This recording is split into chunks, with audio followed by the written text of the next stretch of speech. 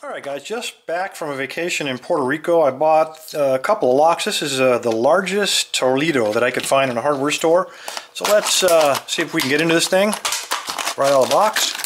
Give you a couple of techniques on how to attack a lock for the first time. This is how I usually do it.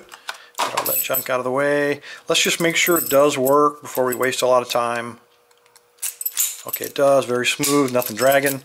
And we don't need no stinking keys. Alright, let's get the clamp up here.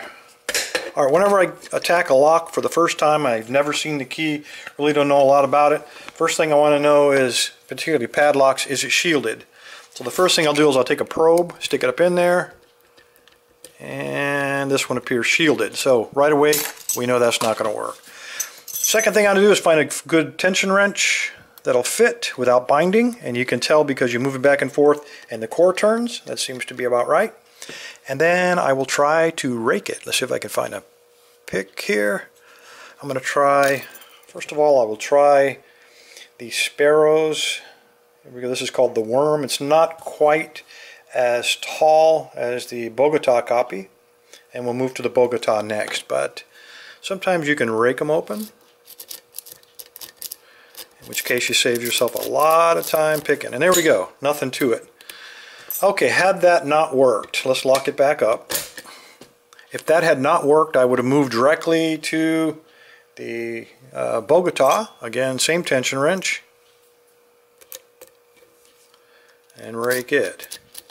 Sometimes the Bogotas, the angle is just too much. That's why I like to start with the lower one. That also worked. So, man, a huge lock, nothing to it. And lastly, let's just take a regular standard pick here, again with the same tension wrench, stick it in there, light tension. I'm going to put the pick in upside down, and what we're going to try to do, we're just going to try to rock it.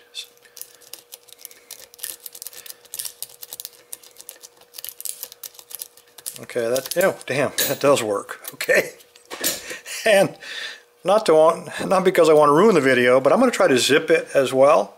So again, I'm going to just take it in there, apply light tension, and just zip the pick out. And see if we can get it to cooperate. And this doesn't always work, but sometimes you lock your pins up, recock it, and you can try it again. And there we go. Okay, I think I better quit while I'm ahead.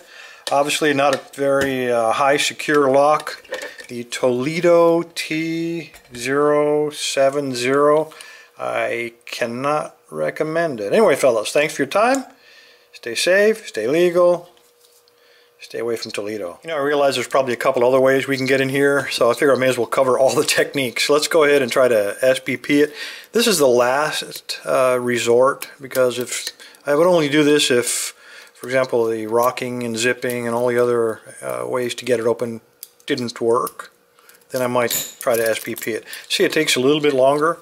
And the last technique that I forgot to cover because I didn't have them handy is, let me close this up, we're going to try to shim it. So I had to dig these out of the drawer, and I notice on the top of this lock you got some pretty wide gaps up there. So shove the shim in there. Shove a shim in there, and you're going to kind of work this one around. And at that point, you get it open. So every way possible. Hard to believe I paid $23 for this thing. Anyway, fellas, thanks again.